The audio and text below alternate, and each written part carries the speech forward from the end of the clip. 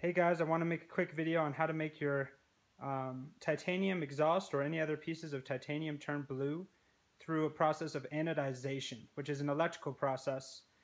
It's the same as when heat turns titanium blue, only heat takes longer. It takes a lot of heat to turn an exhaust blue. And through this process of anodization, you can be very precise about where the blue is. So here you see my Aero slip-on exhaust. This is brushed titanium. It does not need to be polished. And basically what I've done is I've cleaned off the exhaust and I've begun the process of anodization. And what you need to do the anodization is some sort of foil, whether that's copper or aluminum foil. Here I have some copper foil. You need some paper towels, some soda that's not diet. You want the sugar in the soda. That is part of the process. And you're going to use some batteries. So here I have 4 9-volt batteries to give a total of about 36 volts. And that is what I used to begin with. That got me about this far, but then I switched to this DC generator over here because these batteries are already too low of a voltage to produce this light blue color that I'm looking for. Now with titanium, about 36 volts will give you this light blue. As you step up the voltage, add another 9 volts, the blue will come like a purple.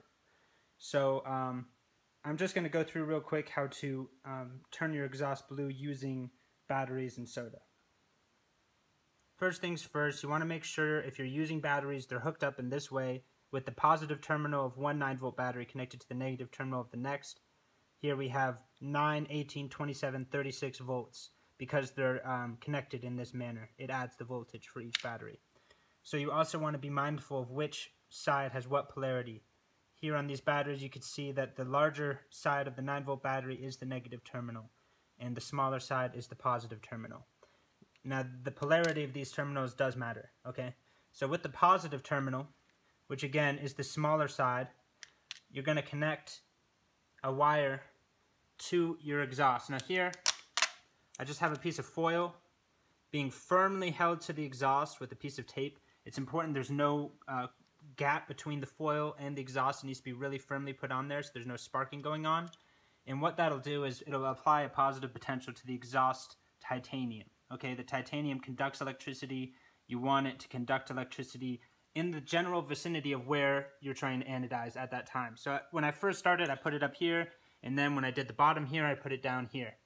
So that's what you do with the positive terminal. With the negative terminal off the battery, you connect a small piece of foil to the end. Okay, I'm using banana clips here. You don't have to use those. You can use any copper wire to connect the negative terminal to this copper or aluminum foil piece here. Now after you've done that, you want to be careful because you now have 2 terminals which are live. If you connect this here to that without having this piece of paper towel in between, it will spark and short against your titanium, and you don't want that.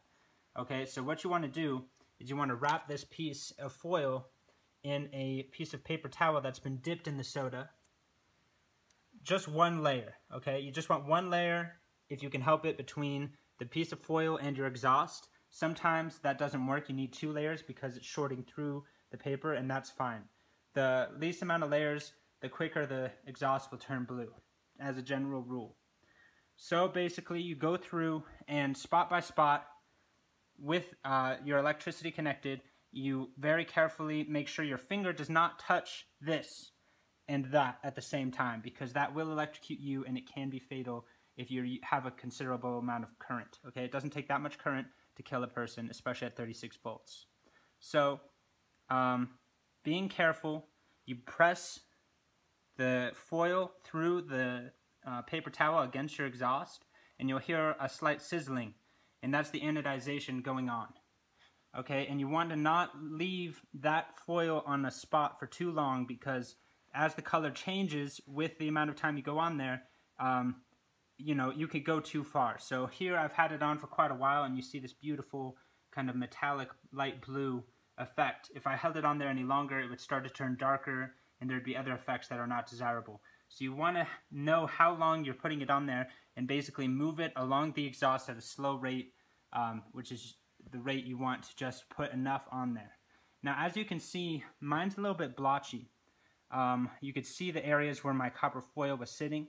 That's not just an effect of the poor lighting. That's because I held it on at one spot and then I moved spots. And it's really hard to get a clean transition when you do that. I recommend you keep it moving. So I would keep it moving, 1 stroke, 2 stroke, and keep going until you have the color that you desire to keep a smoother look across your exhaust. So here you see my DC generator. It's not on right now. So this effect hasn't started for me at this moment, but as you can see, I'm well into coloring my slip-on. I'm using IBC root beer. Remember, not diet soda. You want sugar in that.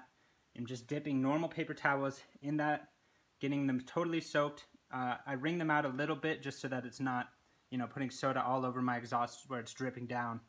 And then I take my piece of foil and I cover it in the paper towel and just gently rub it against my exhaust, and that produces this nice even anodization effect, which is pretty cool. I hope you guys have fun using this. Please do be careful. It is electricity.